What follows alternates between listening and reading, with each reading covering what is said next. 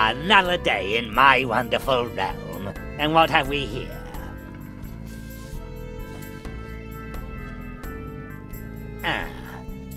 A dispute requiring my judgment.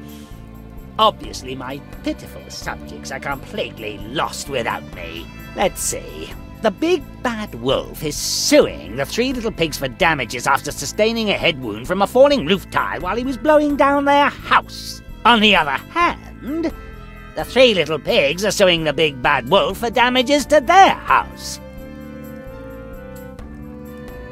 I should punish them all. They are all going to pay for making me listen to their trivial bellyaching. I think a few years in the mines would be appropriate here.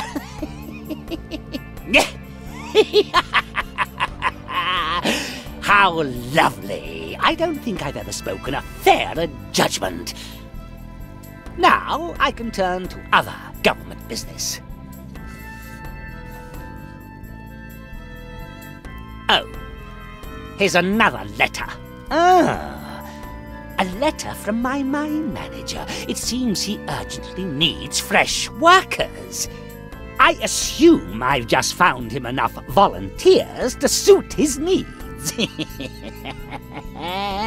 Now, nothing can ruin my day. Who dares disturb me while I'm conducting important government business?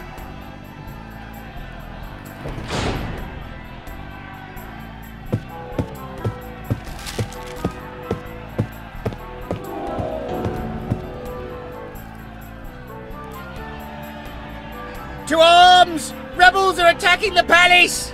Treacherous scum! What are you doing just standing there? Get out there and drive off that rabble! Well, you see...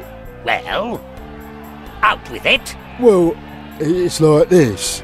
Oh, be quiet, you idiot! We've decided that you don't pay us enough to go out and fight those rebels. We've decided to join them instead. What? You traitorous worms want to stab me in the back? I wouldn't go that far. We'll just keep you here until reinforcements arrive from the rebels. Maybe I should have hired some decent personnel after all. Rebels, come quick!